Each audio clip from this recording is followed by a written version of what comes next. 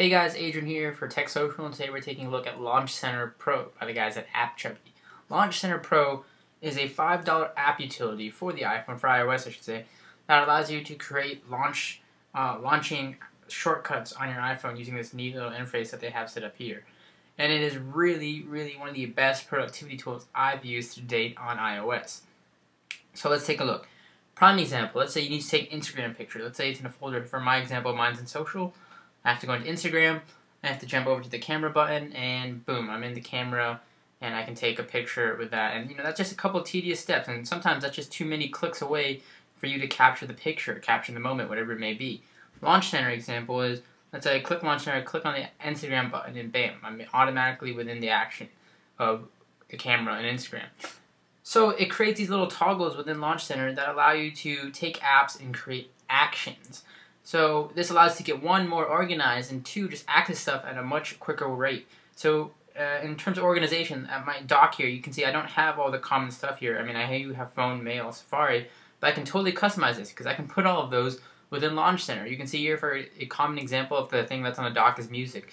I went ahead and put my music in the utilities folder so it's stored away because I can just quickly hit launch and go into music just like that. Really quick, just a couple taps away. And it just makes me save more space, and I don't have to have a whole bunch of folders or applications out on my dock. There's a lot of things that Launch Center can actually do. You can do stuff like toggling on the flashlight. Right now my flashlight's currently on. I can do stuff like Google searching right away. I can do things like dial a contact, new email, new SMS. But it even goes a step further. So let's say you want to write a new SMS. I can click that and automatically create a new message. But let's say I want to create an action that specifically messages one person all the time. Maybe I message a friend all the time. I can click on action here, and it takes me to the action composer, which this is where the possibilities are endless with this app because you can do so much. You can do it, you can have it action compose so it automatically launches an app here, maybe FaceTime, Facebook, Dropbox. But certain applications have certain actions you can do. So I can click on Instagram, I can just simply launch a program, or I can jump to somebody's user feed right away. I can jump to the camera right away. I can jump to a location feed right away. Whatever I want to do.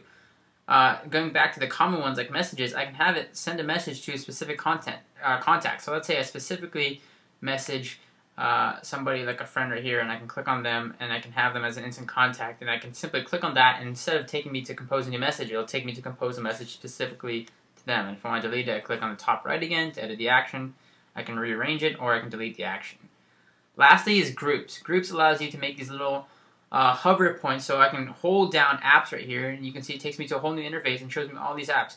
Now you can see here you can't just tap on this. You actually have to hold down on a group and hold your finger and trace around to whatever you want to do. So maybe search Twitter, launch Flipboard, set a timer, instant access. Really simple. Same thing for bookmarks. Same thing for contacts. Really awesome stuff. There's so many so many toggles and actions you can comprise with this with different applications via iOS. So do check it out today. It's Launch Center, again, by the guys at AppChubby. You can see more of their great apps clicking the top left of the app. Again, it's $5, but easily one of the top productivity tools if you want to save on space, if you really want to organize your app launching, and you just want to get quicker access to the utilities you use and love. This takes your apps and turns them into actions, essentially. Again, guys, I'm Adrian for Tech Social. Thanks for watching.